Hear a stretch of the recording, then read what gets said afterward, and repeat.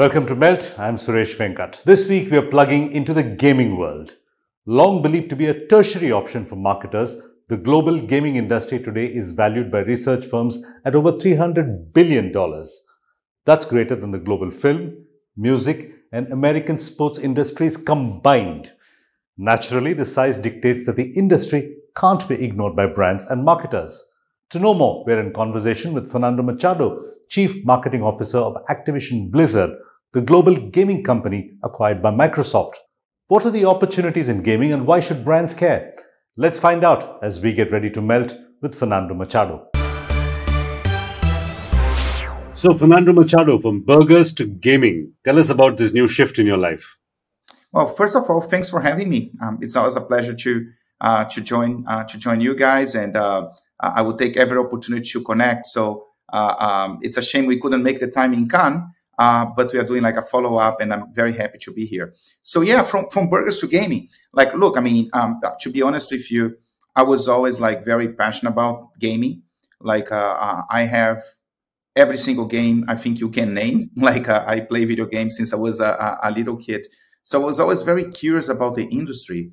And I saw gaming as an industry that was growing a lot, that became huge, that completely transformed from when little Fernando used to play Mario Bros.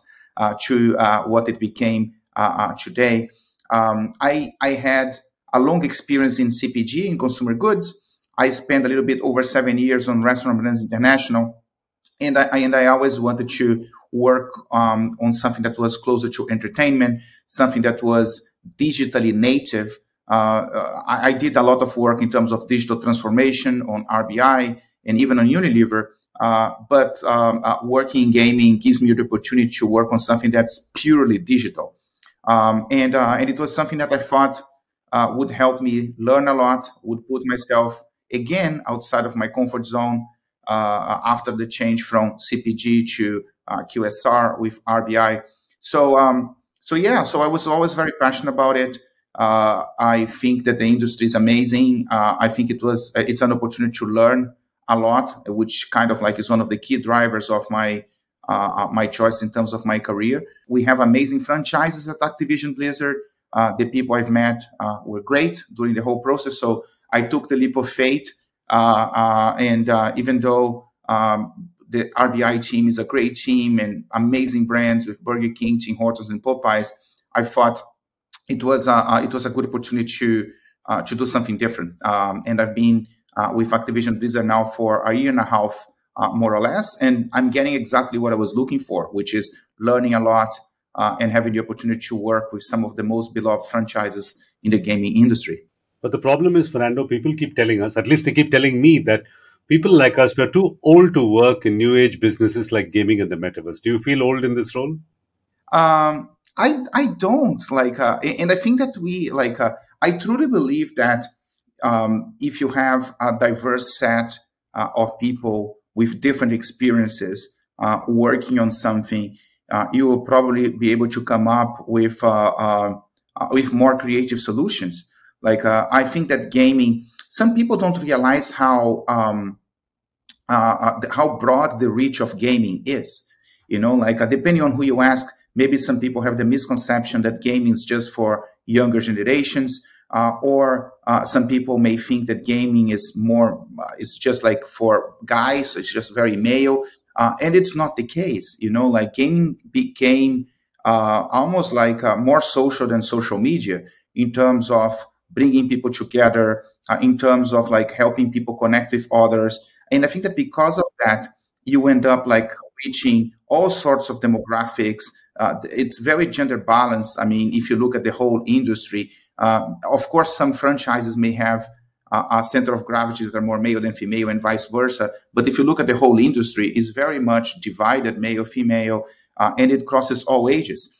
And I do think that having someone coming with like a strong marketing background like I had throughout my career, and bringing a different perspective than the people who have worked in gaming for so long helps. You know, it helps me to learn from them. It also helps them to learn a little bit from me. I truly invest time to make sure my team is diverse. like in terms of experience, in terms of age, in terms of gender, in terms of ethnicity, in terms of background, because I believe that when you accomplish that, and I don't think you ever accomplish that, it's always like something that you're chasing, but the more diverse your team is, the more creative it will be. And I do believe that the more creative the team is, the better work we will do in terms of coming up with ideas that will drive the brand and the business. So I don't think there is such thing as being too old for something, whether that's in gaming or in another industry. Fernando, not many people know that the gaming industry is actually bigger than the movie and the music industries combined. That's how big gaming is. Yeah. What do marketers need to know about the key drivers of this business? Yeah, I think it's funny because like when I told my friends that I was moving from fast food to gaming, they were all like very excited about that change because they know how much I love gaming, like since before. And it was funny to hear them saying things like, "Oh, that's great! It's a super exciting industry. It's growing a lot.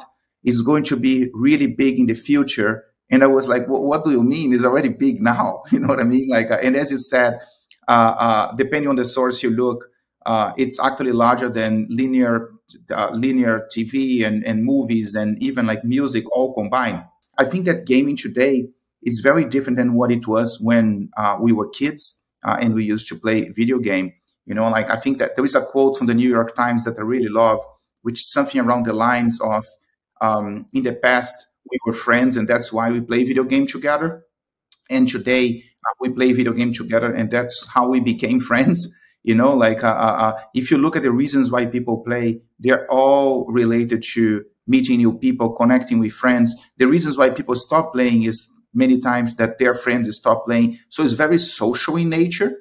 Like it really brings people together, and it brings people together converging to the same interest.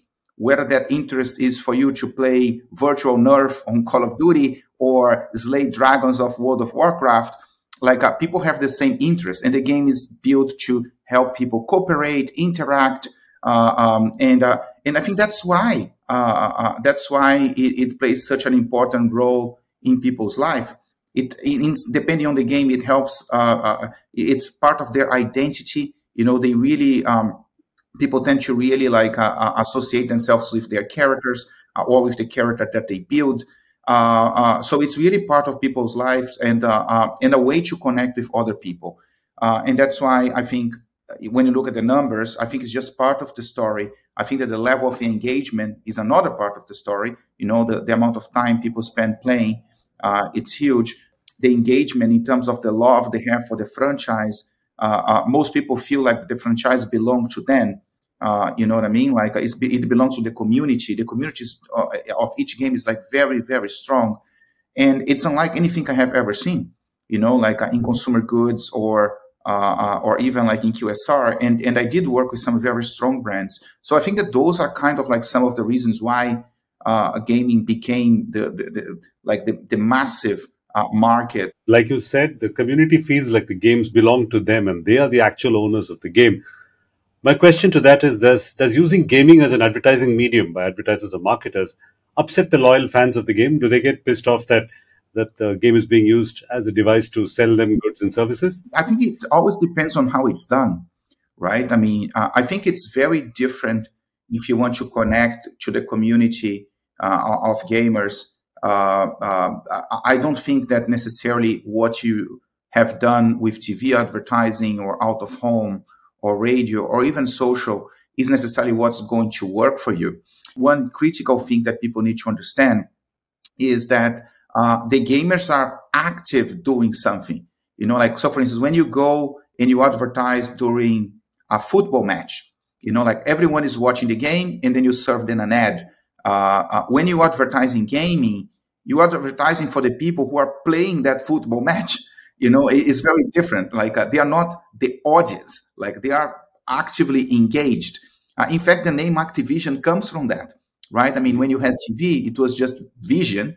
And when you have a game, it's active vision. People are engaged and doing something as part of the game. So I think that just assuming that interrupting that behavior with a message of a product, as much as the product may be great, it might not necessarily be the best path forward.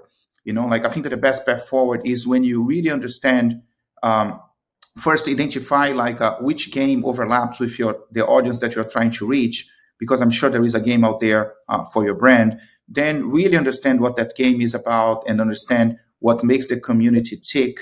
And then understand what your brand is good at, and try to leverage that to make the experience for gamers better.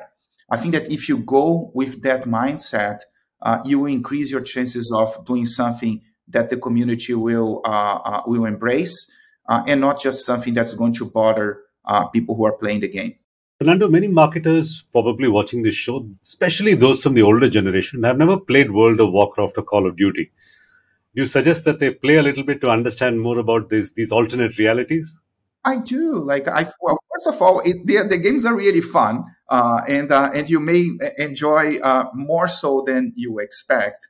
I think that there are lots of games out there today that don't require a massive investment for you to have a sample of that. Like you could start maybe playing Diablo Immortal, which is a title that we launched like a couple of weeks ago. It's a free-to-play game. It's mobile. That's the other thing. I think that investing in mobile and monetization models that are free-to-play also helps us increase the reach, because it diminishes the barriers to entrance, right? I mean, I'm Brazilian. Not everyone in Brazil will have money to have a gaming PC or a PlayStation 5, but everyone has a smartphone. Maybe start with Candy Crush, which is also a game that we have. There are plenty of choices there. If you have a PlayStation or an Xbox, try Warzone. I see a lot of people talking about metaverse and Web3. Like many of those things, they are part of the reality of gaming for the past 10, 15, maybe 20 years. So as a marketeer, I definitely think you will learn something if you try to immerse yourself a little bit in the world of gaming. So at worst, you're going to learn something. And at best, you will discover a new passion point and have a great time connecting with other people and with friends. Because I'm sure you have friends that are playing, and you'll be surprised how fun it is. So, Fernando, where exactly is this metaverse and what does one do in it? I think that it became such a buzzword, right? I mean, thanks to our friends at Meta/Facebook. To be honest with you, I think that my first experience with metaverse was when I played Second Life back in, when was that? It's like the late 90s, early 2000s, yeah. Yes, it was for me. It was around 2005, 2006. I'm sure it probably existed before that, and that to me was already the metaverse. When I look at World of Warcraft, when I look at Warzone, when I look at Fortnite, which is not a game from Activision Blizzard, but all these games, Roblox, Minecraft, sorry, they create worlds where people can connect with others, and you can transact in some of these games. Like you can have business, you can have brands. So that reality is prevalent in gaming for many, many years. So that's why I'm saying that maybe if you are interested in Web3 and all that good stuff, look at gaming, because I think that gaming is maybe ahead of the curve when it comes to all these topics. They are not new for people in the industry or for people who play video games. Many of your blockbuster games are based on wars of some kind or the other. Your latest one, Vanguard, is based on World War II. What explains the gaming industry's enduring fascination with war? I think that there are different games. Depends on the genre of the game, right? I mean, Call of Duty is a game based in conflict and war. I think that when people play, they are not necessarily thinking about war. To me, it's almost like playing virtual Nerf. With friends. It's just kind of like a way to connect. And I think that Call of Duty brings out this kind of brave spirit of people that maybe in real life they might not be as brave, but on the game they can afford to do that. But we have a range of games, right? I mean, World of Warcraft is very different. It's much more like a fantasy world, which is Azeroth. You have dragons, you have mythical creatures. It's not a shooter necessarily. You have Candy Crush, which is more like a match puzzle game, which is a game that people enjoy playing, that gives you a kick every time you play. We have games for all tastes. Like I think that shooters or first-person shooters or third-person shooters like Fortnite is like they create a good competition among friends. They help bring friends together. So I think that's probably why they exist for so long and why people are so fascinated about playing those games. You spoke about Candy Crush just now. Now, it's a game that you acquired. It has over 200 million monthly active users. It's immensely popular in India. But Yeah. frankly, it's quite a silly game. You're crushing pieces of candy. What explains the incredible popularity and the addictiveness of Candy Crush? Yeah. So Candy Crush, Candy Crush is turning 10 years old this year, and it has more than 3 billion downloads historically, which probably means that everyone in the world, or most of the population in the world, is a Candy Crush player or is a lapsed Candy Crush player, because like at some point you probably had it on your phone.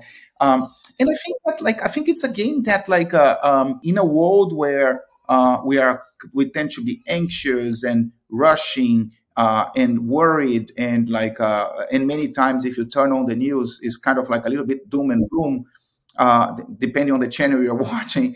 Candy is like a fun break from all that, and it really gives you a kick as you are making progress on the game, and people tend to really enjoy playing.